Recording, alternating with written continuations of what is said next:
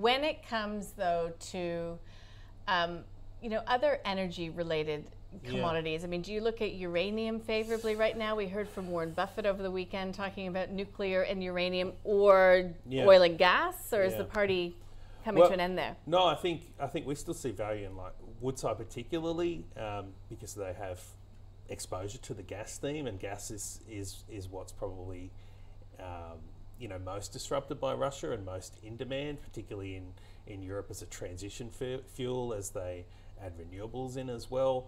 But I think, we're talking about such a seismic shift in Europe. I would be shocked if nuclear is not part of it. We actually don't cover any uranium stocks. But just if you look at the environment, it looks like, uranium takes a long time to build the power plants and all of that, right? But you think the blocks are there, that if we are going to have a renaissance in nuclear power, this seems like the kind of environment where you could have that, right?